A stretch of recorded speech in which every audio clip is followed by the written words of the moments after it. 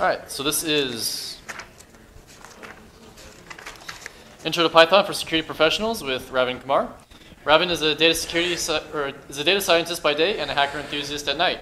He's been involved in security circles for over a decade now and is a key holder at 23B Hackerspace, where he and other key holders maintain an open space for the community to come learn anything from fabrication to lockpicking to cybersecurity. Please welcome Ravin to ShellCon 2018. Yay. All right. Well, thank you for coming. I assume a lot of you want to learn Python, so I'll go through the same basics, the about me with that one. So yeah, Ravin or Canyon is fine. I'll use the full view. Relevant things, killed at 23B. There's a lot of hacker spaces in Orange County, so there's null space labs, there's mag labs, DC562 hold to meet up. So if you enjoy this sort of thing, you should show up to any one of those four. They're all over the place. I write a lot of Python for work. I'm not a security person professionally, but I do Python for data science, data analysis, which you probably read about in the news and whatnot, and machine learning, all that crap. So I write a ton of Python for that, but I certainly enjoy the security community, which is why I come out to these things and DEF CON and all that. So why this talk? A lot of the security professionals I know use Python lightly, or they want to learn Python, but they have to learn a lot of things, so I figured this would be a good one. If you want a great introduction why Python is useful, you can Emily's talk, if you were in that, she had a great talk about how she uses Python in her day-to-day work. And it was a fantastic explanation of how it helps her with sentiment analysis and figuring out whether people are, what people are saying about our clients and all that. Also, Kali Linux has a lot of Python tools in it. There was one in particular that I'm going to go through. It's called BruteSpray. We'll speak about that in a second. So Python is super useful in data science, financial analysis, and cybersecurity. So I figured we good here. You're going to notice I have no slides for this presentation. I'm going to do the whole thing live. So we're going to see how that goes. It'll be a whole experiment. So you can grab everything off of the GitHub repo if you want. So there is a GitHub repo. It's got literally everything I'm going to cover in this step by step. So if you're trying to learn Python, hopefully it's a good resource. We're going to be going through all the code that's in this repo in the next 50 minutes. So. And then legal stuff. Everything I say is my own opinion, so I'm not representing anyone. I work for a company. I'm not representing that company or anything else. So with that, let's talk about BruteSpray. So quick thing about this presentation, questions are rewarded. You're welcome to shout them out at any time. You don't have to wait to the end. So does anyone have any questions before we start? No? I'm assuming what? OK. All right, so we're going to be covering the BruteSpray tool. Or I'm not going to be, let me turn the volume off. Well, so you can hear the audio. But BruteSpray is a tool that's included by Kali by default. It's a great example of Python and Python's use in the security industry, which is why I want to go through how it's built. Essentially, what BruteSpray does is it takes an Nmap scan, and it finds all the targets that Nmap found, and then it will then try and brute force all of the sort of endpoints and stuff it found. So it's a little hard to see in this video, but essentially it's going through everything found in Nmap, and it's hitting it with like default credentials, so like password, Postgres, sudo, root, all those sorts of things. BruteSpray is an open source tool as well. It's online, so if you use Kali, it's there. Again, it's a great example of Python, so let me go through. I'll just show you the source code. This is the source code for BruteSpray. It's long, and if you're not used to Python, it looks scary. But really, it's just composed of a few basic pieces that are used over and over and over again. So once you learn the few ingredients, you'll be able to go through it. And I guess for street cred, I wasn't planning on doing this, but as I was learning BruteSpray for this talk, or going through BruteSpray this talk, I ended up contributing it to a bunch. So there you go. Now my code's in Kali. So now you can believe I actually know how to do this stuff. So let's talk about how this talk is going to work. Let me show you how this talk is going to work. I have a bunch of directories, and maybe it's a little easier in a GUI. So let me go through a GUI first, so I don't scare you guys with a terminal if you're not used to it. There's every single one of these folders or directories contains a file called hack.py. We're going to be talking about Python and scripting. So what we're going to do is we're going to slowly build up the basic functionality of BruteSpray in 11 steps. And my hope with doing this is that when you see like BruteSpray, it's a whole bunch of scary code, and you can't really figure out which piece is which and what fits where. By building it piece by piece, I hope you'll be able to find the points that maybe you're confused on, and you can focus on those, or you can see how the whole thing is just stacked together. All right. Seriously, no questions? None? Someone should. Could you put your GitHub back? Yeah. And because you asked a question, you get your choice of candy. You want Hershey's, Reese's, Kit Kat, or Hershey's Almond? Yeah. Hershey's? Good? Sure. All right. Cool. That's what you get for questions. Yeah, now people are asking questions, huh? What was that? Is it valid just to ask for a candy? Yeah, you're going to have to ask a question. There's going to have to be a good one. Everyone will learn. What was that? What's your favorite color? Green. That's the only easy one you're going to get. After that, they're going to have to be legitimate questions. Also, you're going to figure out that I'm not. Yes, my GitHub link is right here. Candy209, Python for hackers. So if you Google Candy209, Python for hackers on GitHub, you'll get to this repo. Yeah, you guys are going to find out I'm not great at sports, so I'm sorry if I hit somebody in the face. So does it work on any protocol, like Telnet, SSA, ShadyPS? So if we talk, I'll talk about BruteSpray only for a minute because I'm going to run out of time. BruteSpray supports a whole bunch of protocols. It's a really well-developed tool, and I think it's a fantastic.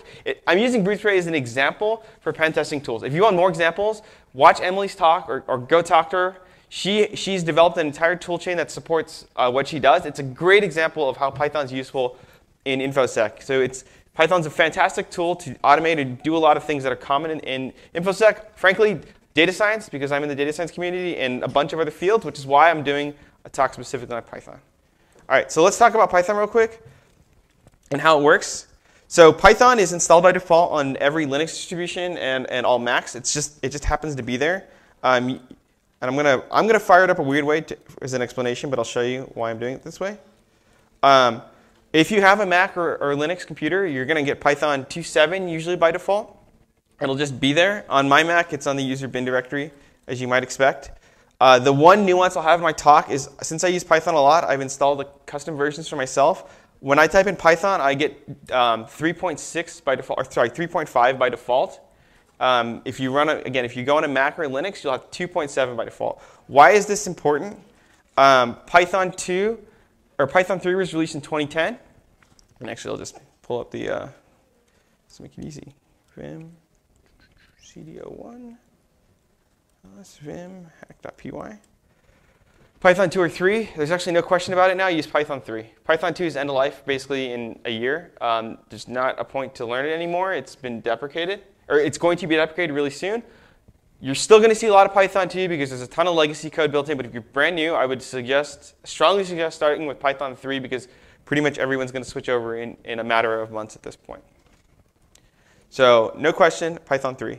Everything I run will be Python 3. So Python 3 is not a distribution. Python 3 is a standard. So Python is an interpreted language, and this is actually a good segue. All Python is a set of files. So this text file is Python. It's written in the Python standard syntax. Now there are numerous interpreters for Python. There's the standard Python. It's called CPython or Cython. That's usually what 99% of people are talking about. But there's things called PyPy, which is a Python interpreter for Python. There's IronPython, which is a C# interpreter for Python.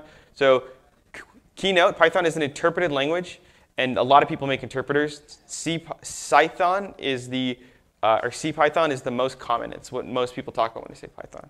So when you write Python, you're basically writing a text file, and then you're asking an interpreter to interpret it. I am not using the default Mac interpreter. I'm using an interpreter that I installed because that's the one I like. That doesn't matter if you're using, what was that? Oh, sorry. I use the Anaconda distribution because it works really well for data science. Yeah, it just dump it on in a directory and stuff. I just install it. It's a .sh file, and it does all its magic to take over my computer. So we'll go with it. For other terminal magic, and this is how I'm going to run the talk, the bottom one is going to be me in a Vim. So Vim is just a text editor. It's just like Notepad++ or Notepad or Atom or whatever you want to use. The top one is going to be the bash shell where I'm actually going to run this stuff. So Python runs in numerous ways. The one that in the InfoSec community that's probably the most useful is you just type in Python 01, and then you type in your file and you hit enter. and it'll actually run that file. So if I pull up the file below, all I'm doing here is I'm hacking Canyon on MySQL, and that's what's happening. Python runs this one command. So that's your first Python program. All right. So what we're going to start doing now is we're going to start building it up. The print command, cool. You can print stuff to a terminal. But pretty boring. So we're going to be sticking with the print command for a while, and then I'll sub it out later to show you how BruteSpray works. So we're going to talk about data types next. So Vim 02.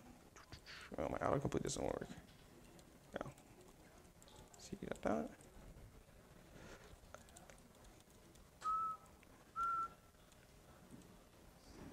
Nope. All right. Live coding. Off to a great start. All right. Python has a lot of data types. The first thing you should learn about Python if you're going to go do it is learn about all the ways you can store data in Python. In this talk, we're going to be covering strings, dictionaries, and integers. But Python literally has thousands of things. If you're a computer nerd, I'm going to say the thing that everything in Python is an object. So if that means something to you, then cool, you understand. If it doesn't, then don't worry about it. That's a far out thing. But essentially means that things in Python act certain ways. So we have two things here. We have a list. Oops, probably don't want to do that. We have a list, and then we also have a dictionary. A list is just like a shelf. You go in, you've got the first shelf, you've got the second shelf. Dictionaries are like lookup values. And to demonstrate that to you guys real quick, I'm going to fire up a Python interpreter, and I'm just going to do it live. So let's say A equals, and then I'll use Sean as an example. I'll probably use Sean as an example a lot. I'll use Muriel as an example too. Oops. All right. Well, I messed that one up. With a list, you index it by you grab things out by index. So Python is 0 indexed. When I type in A or A0, I get the first thing out of the list. When I type in A1, I get the second thing out of the list. The other thing Python supports and is frequently used in BruteSpray is the thing called dictionaries. So we'll make B and we'll assign it to a dictionary, and we'll say we'll map 1 to 5, and we'll map 4 to 20. I'll just type in 20. And now with a dictionary, I grab things out. When I type in a 1, I get the 5, but not because it's the first thing. It's because it's the thing that's mapped to it. And if I type in 4, I end up getting 20. And I can actually create new keys. So if I want to say ShellCon, for instance, and I want to assign that to conference, now I can grab out conference by typing in ShellCon, and my dictionary is updated with ShellCon. So lists and dictionaries, super, super handy, used all over the place. Another point I want to make is I put like links to examples in BruteSpray for everything I'm going for. So if you can see where it's being used in a full-blown tool. You can see the basics. You can see where it is. So what we're going to do here, oops. Quit. Control. So what's happening here is we want to hack a couple people. We're going to hack Canyon because this is a jerk. We're also going to hack RTZQ0, who's also a huge jerk. So we don't like either of these people. We want to get in and wreck their SQL databases and emails or whatever we end up finding on their Nmap scam. So we have 2 people on a list because we want to hack 2 people. And then we have 2 protocols. We have Postgres and we have POP3. Now it gets in, Postgres is basically a version of SQL. So when I type in Postgres, I want BruteSpray to just hit it with a bunch of SQL commands. And if I type in POP3, that basically is just an email address. So I want it to hack somebody's email. So when I run the script. So, where am I? Python 02 hack. There you go. You get the output. The first one, printing, hacking, Canyon, and then hacking RTZQ0. That's from the list right here. So Python has strings, and you can mash strings together by saying hacking plus, and you've got me, and then hacking plus the first person, RTZQ0, and then you got protocols, hacking on POP3. So here we say hacking person at the index 0, protocol POP3. That's basic data types in Python. All right, let's go to loops. All right, so it's annoying to type in all that stuff over and over again. So Python supports loops, while loops, but we're just going to cover for loops. So we want to say for person and people just hack them. So you can imagine if you had a list of 100 targets, you literally don't want to type in the same thing 100 times. Hack their email, hack their email, hack this person's email, hack that person's email. It's way easier to get a list of people and then just say for every person in my list, just hack each one. Python is really, it's got a lot of what's called syntactic sugar. You don't have to do all the, if you guys have written C or any of these lower level languages, you have to do like index pointers and it's a whole ordeal. With Python, you just say for person and people, which is my list right here.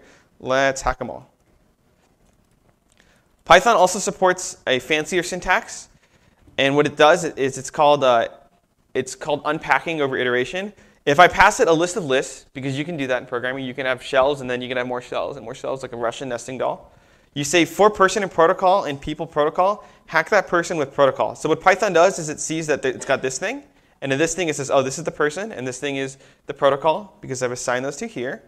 And then over here you've got a person and a protocol. Print hacking that person and hacking with that protocol.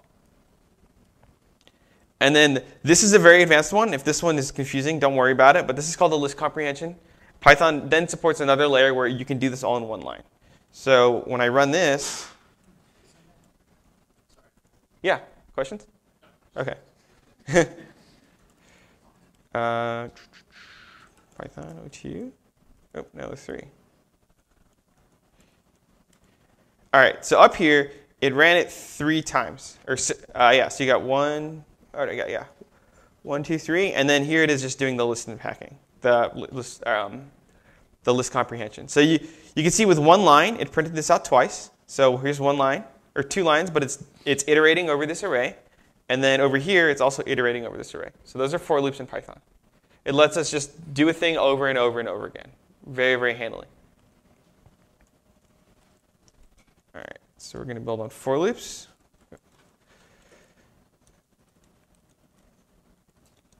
All right. Yep, I'm already there. All right, another basic programming construct. You don't always want to do the same thing for every line of code. You want to do what's called conditional flow. So if something is happening, or if a condition, then do another thing. So we have our 2 data structures. What's this one? Anyone want to take a guess? No one? All right, one person is paying attention to the talk.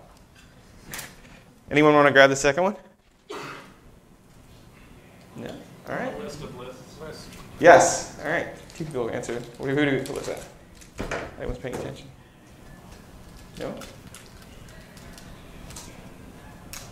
List of lists. So we have both our data structures to store everything we want to do. So we have 2 protocols that we want to use. We have 3 things we want to hack. We want to hack Canyon in SQL. We want to hack RTZQ0 on POP3, and then we want to hack RTZ on his SQL database as well.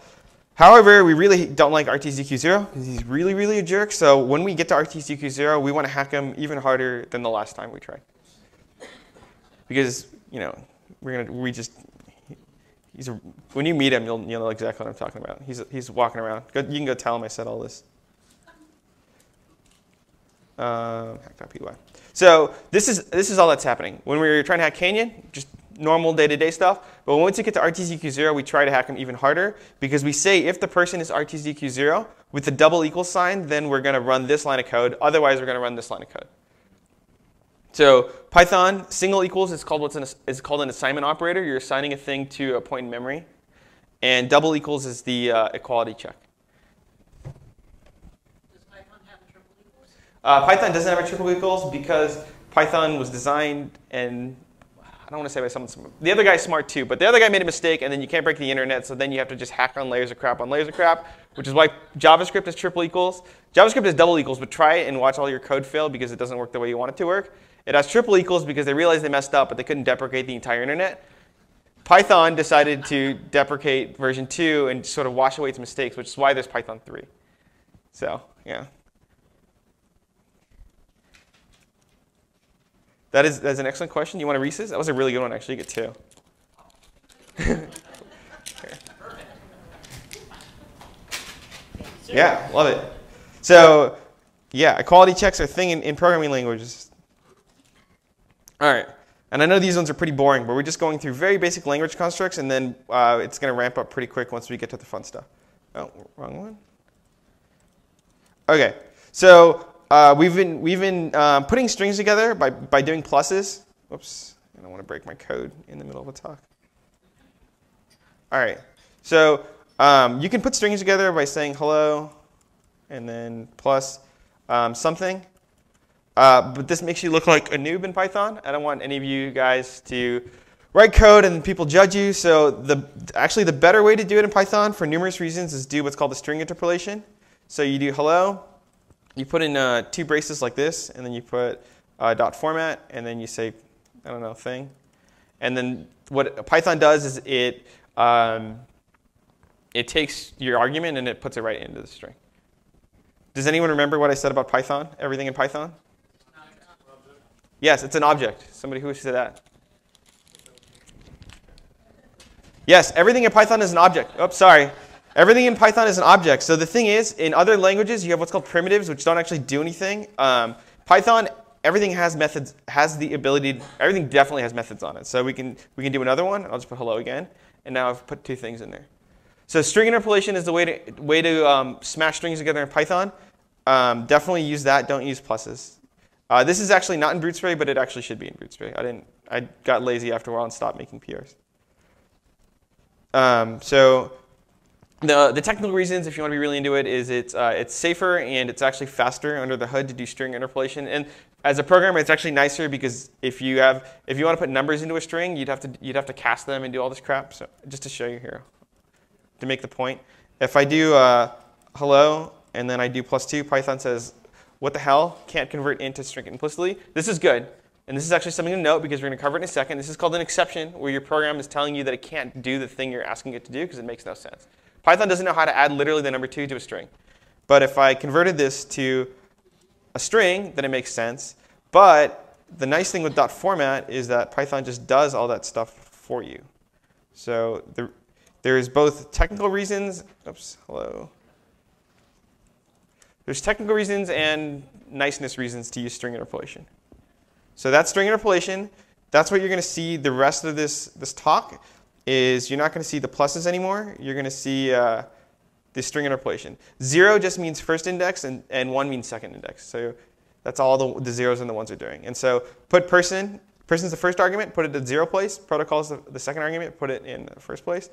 And to prove that to you, yeah. Yeah, you could. That's a good point. Yeah, we can do that. And I'll do a tricky thing and I'll show you what happens. So Python hack.py. So here we go. Hacking, same deal as before. We didn't really change the protocol. All we did was change our strings. Oops.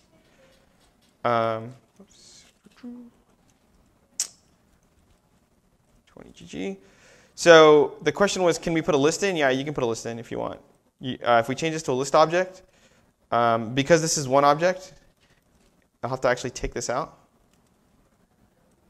And I'll show you what it looks like. So now, because it's one object, Python only has one place to put it, and it'll put the list right here. So it's just doing.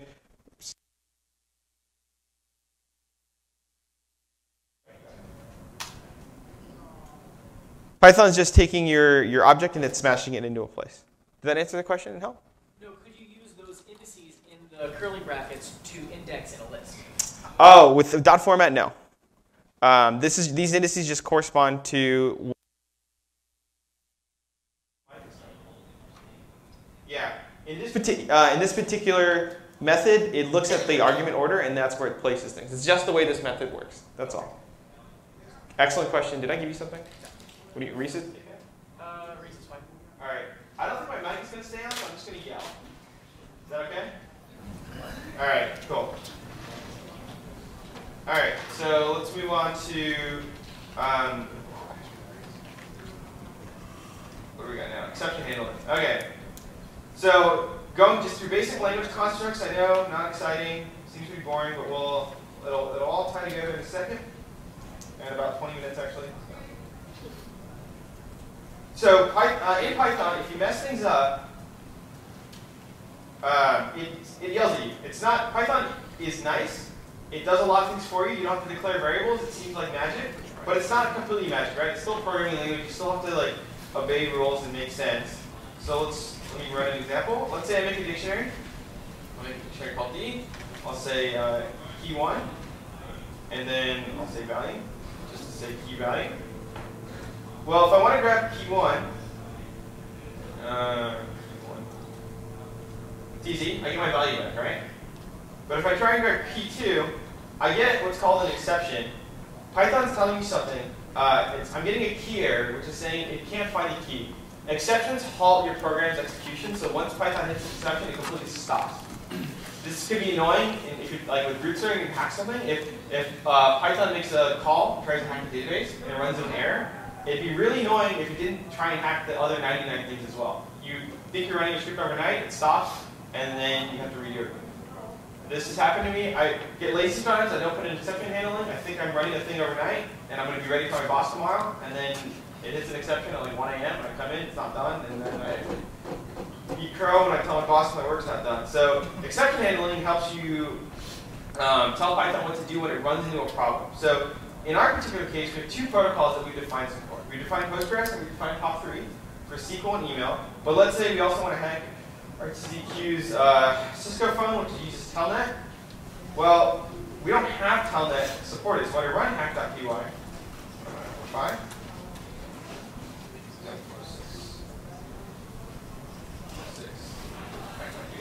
When I run this, my program doesn't finish running. It stops and it hits Telnet, and it just says I can't do anything past Telnet. You can see that it printed email, so it printed the key for my POP3, but then it just stops at Telnet. And this is bad. We want to actually hack RTCQ0, even though we don't have a Telnet implementation yet. So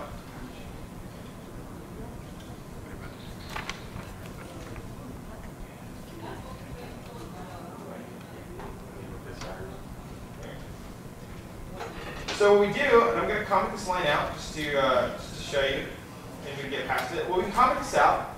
I should have explained this more explicitly. In Python, block comments are triple quotes, and then you block, and then triple quotes end, and single line comments are pound signs. So the program, or Python, will skip these lines for execution. These lines are just meant for humans to read. So what I'm going to do is I'm going to put a comment in front of the Telnet protocol, so Python doesn't try and run it. Now I'm going to run this now. Now I'm going to run this, and you'll see that it worked. And here's the trick. What I'm saying is try something, but if it doesn't work, if I get an exception, then print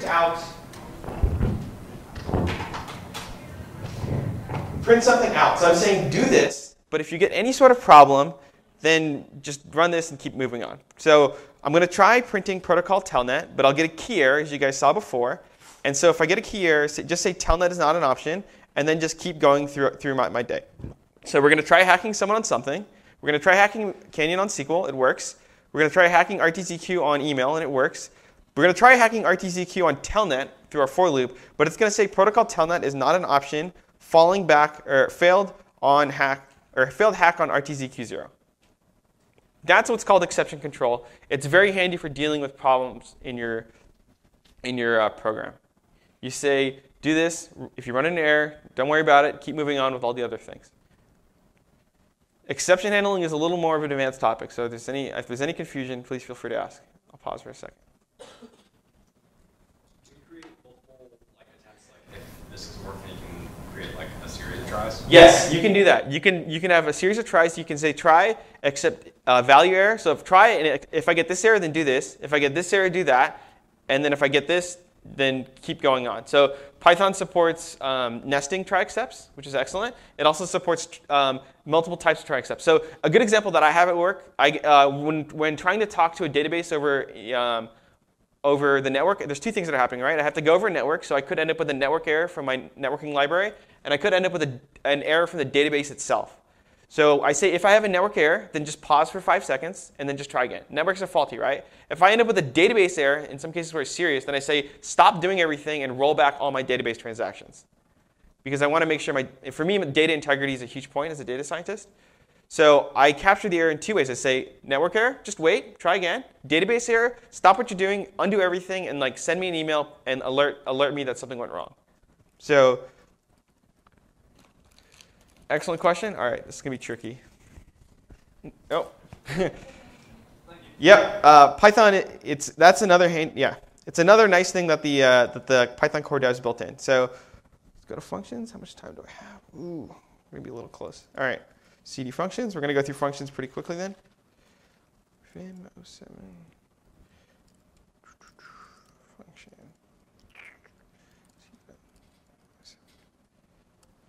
All right. In programming, and this is one thing full-blown programs do. They don't usually write everything out in one long script. What is nice to do is put things into functions. Functions are just repeatable pieces of code that you can use over and over again. So let me actually just print this, modify this a little bit so it's a little more clear. What I'm doing here is I'm saying, that was a lot. So I'm saying to Python, well, there's two things. There's protocols and there's people. You guys have seen this before. But now here's a new syntax. I'm saying define a function called people protocol, and it's going to take one argument. It'll take something. And then if I'm saying pwn them, then let's actually try and hack them. I have a doc string in there to say what this does. Please write doc strings on your functions. I know I say that and people won't do it. Please do. We have another function down here that's just going to print the target. So I'm doing two things. I'm saying this function is just going to print who we want to hack. I'm saying the other function is going to actually hack the people. So I've sort of created my routines in these blocks of code. An important point about Python, and I should have mentioned this earlier as well, Python is white space indented, so there's no curly braces, the things you see in Java or C# or even JavaScript. When you want to make a code block, you put an indentation in. So what I'm saying is to Python is this is a function. Here's all the code that's in the function by a single indentation. The for loop indentation is saying what it should try to do in the for loop. And the try indentation is saying what it should do if this try fails. So in Python, that's how you control the flow of the program or indicate to it what code is part of what block. In this particular case, what we're going to do is we're going to just run these functions. So when I run this, I just print out the names of the people that are being hacked. My next thing I say is actually just try and hack these people. So now we're getting back to our hacking where we're getting Canyon and RTZQ0. And we're running the old hacking code. And then I'm telling it to redo the print code. And you see that I don't have to rewrite it again. I just call print again, and it'll just run the print. So Python syntax, def, method name, method or function name, and then the arguments you want to have to the function. Python supports keyword arguments and positional arguments if that means something to people. If it doesn't, don't worry about it. You don't really need it for BruteSpray, actually. I don't even think they use keyword arguments. All right. All right, so we're going to make it a little more interesting now, and this is where we're sort of moving past the Python basics and moving into some of the more I don't know, specialized code that's good for this application. So as of now, we've just been all we've been doing is telling Python to print things. That's not really that exciting. We've just been working within the bounds of Python. A really, really handy use of Python is to tell the OS or other things to do things. So in Python, you can actually tell the operating system or the bash shell to do something. In this case, we're telling subprocess, which is the bash shell, to echo the hacking command. So from now on out, when you see me run the hacking command, it's not Python that's printing it, it's the OS.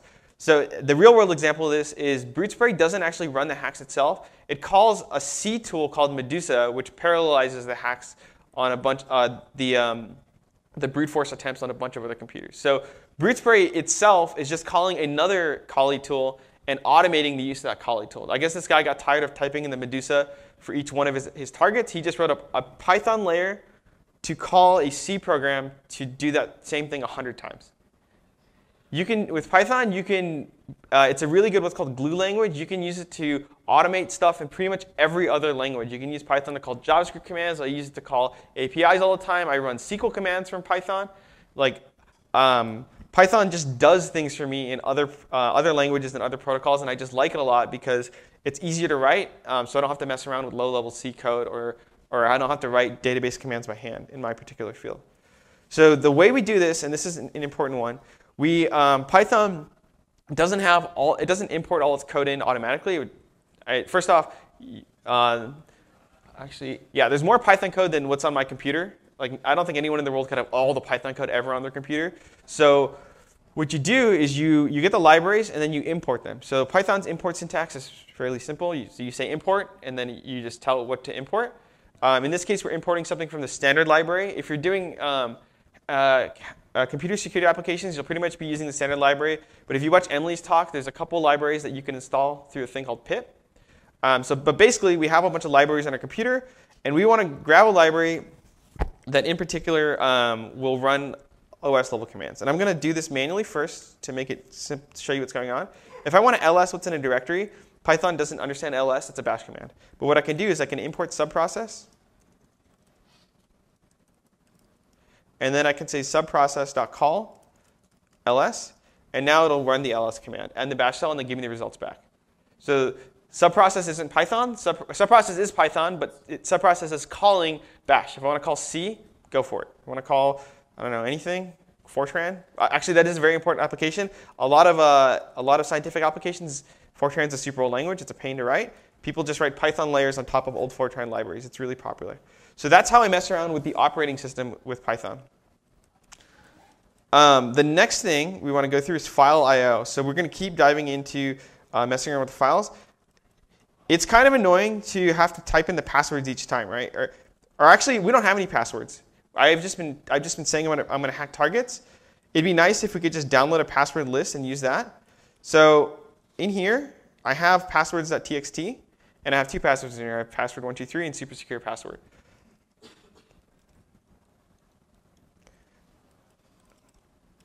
So in Python, the way I can grab stuff from the file system, I tell it where the file is. So I've imported OS at the top. I tell it I want to join passwords and passwords.txt. The reason being, and I'll use a regular GUI to show this to you. In here, the passwords are one directory up, and the file is right here. So I'm telling Python, go to the passwords directory and grab passwords.txt, and then with opening the file as password file, I want it to grab all the passwords out of here and put it into an array. This is a fairly substantial chunk of code, and I can't cover it fully in depth at this time. But there are a lot of tutorials online. If you see me around at the conference, just come and talk to me.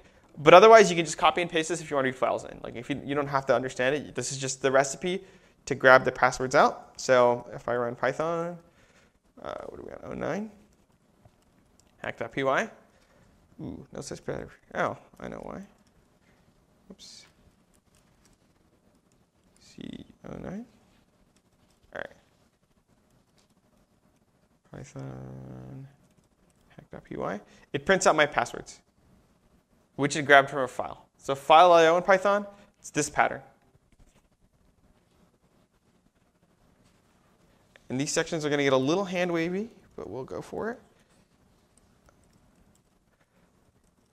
All right.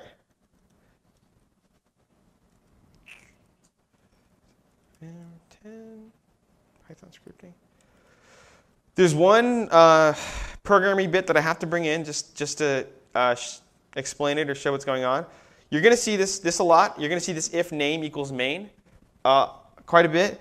All this is saying, and this has to do with the way Python runs, Python can run either what's called a scripted mode, where you run the file directly, or it can run as an import of a library. So sometimes you're importing other people's code. We just imported subprocess. And sometimes you're running your own scripts directly with the Python program. You might want them to behave slightly differently, because the way Python works is it actually runs the code it imports when it imports it. So if I had a piece of code in here that said drop database, by just importing that code, I would end up dropping my database. My coworker did this. He was an idiot. So don't do this. I know this is programming bit, but it's important enough that I want to explain what's going on so you're not confused by it. So I have a simplified example because we have a lot going on, and I'm going to go through the simplified example. Although I also made the larger example so you can see that as well. So CD10.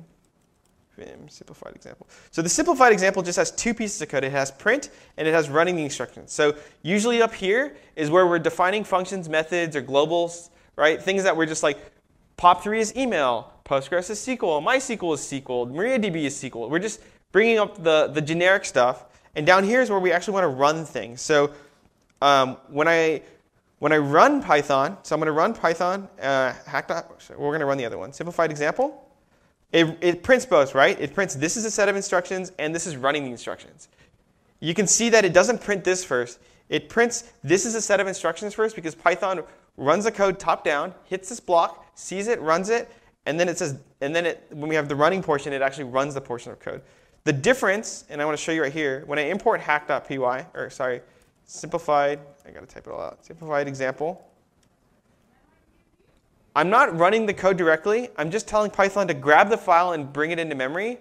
It does not run running the instructions. On the import, it still runs the code definition, but because this isn't the main program that I'm running, it skips everything below. So this is just an if statement saying, if you're importing this file in, don't bother running any of this stuff. Just grab all the code that's up here. Run all the definitions and get everything set up here. That is, I know it's slightly nuanced, but I'll run it one more time. So if I run simplified example, it runs the instructions, and because it's the main target of my Python interpreter, it's also going to run the code down here. If I instead run a Python process, so my main process is actually up here, and I tell it instead to import a piece of code, then it'll just run that. So if you run into bugs or things are confusing later why certain pieces of code are running or not running, this is usually what I look for first. This, as a code style, you usually should put all the code that you want to run stuff or you want to define stuff up here, and all the code for running stuff down here. BruteSpray does have this in here. I do. You can see it if you go to the full BruteSpray code. Actually, I'll just pull it up. Why not? I have it here. BruteSpray has it at the bottom. This is where BruteSpray is just defining all its methods and how to do things. Let's make a dictionary. Let's have our dictionary for our services. Where's the service dictionary? Right here. Let's have our service dictionary. So Microsoft ES is just Samba. SMTS secure is just your mail protocol. POP3 is also just POP3S is just your POP3 protocol. And it's got another one in here actually somewhere. It's got lists, but it's saying that this is all the stuff I'm using to define how BruteSpray should work, and this is where we're actually going to run BruteSpray when you run Python BruteSpray.py. Okay, so I want to make sure I understand this. Yeah. Anything below the conditional is going to be called by main. So I pull it into an existing program script, whatever. Is that program then main? The main is the main Python process you're running. So when you a little bit into the Python stuff, when I type in Python, it starts an interpreter. That interpreter it labels as the main. It labels as the main namespace, the top of the namespace, and that's why when I get to this point, the name of the namespace that's generated when I'm executing this code is main, so it runs this. When I run it this way, this interpreter is main right here. But when I import something, it actually goes under the simplified example namespace. So this is Python. It does a lot of magic for you. If you've worked with other programming languages, you have to explicitly declare namespaces. Like C#, I know for sure you have to actually type in every namespace. Python does the namespacing magic for you. It's just if you don't know how programming works and suddenly stuff starts happening, know that Python is implicitly creating namespaces for you. In our particular case, the main namespace is the first entry point, and then all the imports are under their module level namespaces. Super programmy. If it doesn't make sense, don't worry about it. Just know that this is what this one line of code is doing. All right, and then we'll get to our very, very last bit, and to tie it all together, hopefully it was all worth it. The last bit is we've hard-coded everything into our program. So when I want to hack somebody, I have to literally type in RTZQ0 or Canyon in this. It's not, you'd have to go in and edit the Python program by hand every time. Not fun, right? It's not scalable. It's not something you're going to do in every pen test. Just type in the list of every target you're going to go after. You would probably not last as a pen tester very long. So there's a lot of what's called interfaces for Python. And the one that is usually the most common that I see in security applications is what's called a command line interface. So I'm going to actually just copy and paste an example code, because otherwise I'm going to mess it up when I type it. So I'll show you how it works first, and then I will go through and explain how I did it, because it'll make more sense. And this is our very last bit. So let's say I want to hack RTZQ0, use the password, my password 123 in my pass, and I want to use MySQL and POP3. I can set up command line flags. For those unfamiliar, command line flags are just a way of telling, giving some inputs to a program on a command line. In this case, everything I have up here, it's doing. It's hacking Canyon, it's hacking RTZQ0, it's using MyPass, and password 123 in my past. Let's say I want to make this really simple. I just want to hack someone on POP3. I just want to use password 123. And I just want to hack Canyon. Now when I run this, only one line. Up here, 6 lines, because the combinatorics of this is all those. Let's say Muriel annoyed me for some reason, because she's like that. Now we can try hacking both of us by just putting in a command line flag. So this is usually how, if you're in your pen testing, people wrap up their programs. In Python, the way you define namespaces, I'm actually just going to go to my GUI at this point to show you. Is it? It's actually worse. OK, we won't do that. All right, it's a little confusing, but you have to, actually, let's go with the simplified example first. You have to import a thing called argparse. So you're bringing in another library, which is for parsing arguments. The way you define arguments is you create a parser object, and you can give it a description if you'd like. And then you tell the parser you want to add arguments. So I'm going to add an argument. I can do short argument u or long argument username. And I can put a help string in. Required is true. And the default is Canyon289. I can add another argument here. And then if I want to be able to pass in a list of arguments, I give it another. I tell add argument that the number of args is plus, which is a list. My advice for this one, you're not going to get it the next 1 minute. If you don't see it now, what I would do is just play around with the code. Again, download the code, mess around with some of these, see what the difference is, and what it does to your program through the simplified example. So let's go through here real quick. I'll run this last one, and then I think I'm nearly out of time. So when I run my simplified example, I can say u is going to be Canyon. Actually, we're going to leave that out. We'll leave u out, and we'll just say I want to put in a password of PW. And then I want to add in protocols. I'll do --PR or -PR. And I'll do email. And I'll do POP3. No, I'm in the wrong directory, of course. CD11.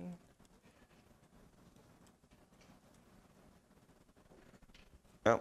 So I guess username is required. So that's what it's telling me. I'll put in a -u. I'll put in Canyon.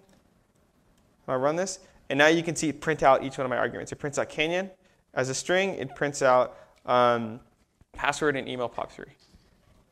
And so I know we covered a lot of ground